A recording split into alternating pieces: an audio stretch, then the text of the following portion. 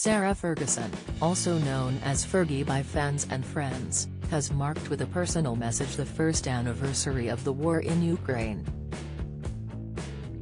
Describing the events started on February 24, 2022 as appalling, the Duchess of York wrote via her Twitter account, "Today is the one-year anniversary of Russia's appalling full-scale invasion of Ukraine.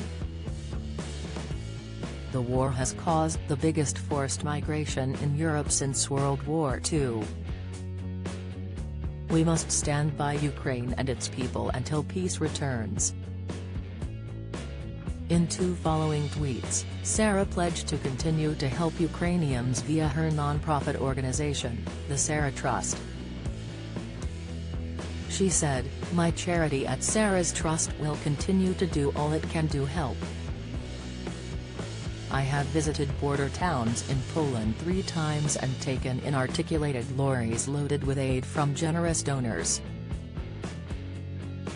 I was particularly inspired by the choir of blind students I met who had fled Ukraine and sought refuge in Poland. They told me harrowing stories of leaving their families behind to flee. It was a privilege to bring them for a special trip to the UK at Christmas.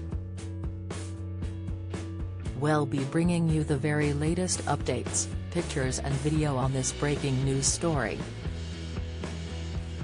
Stay up to date with all the big headlines, pictures, analysis, opinion and video on the stories that matter to you."